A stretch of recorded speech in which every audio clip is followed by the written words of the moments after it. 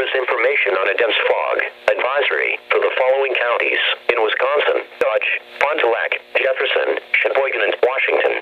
The National Weather Service in Milwaukee has issued a dense fog advisory, which is in effect until midnight tonight.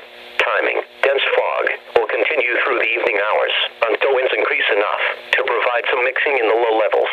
Visibility from near zero visibility to 1/4 mile, with some occasional improvement.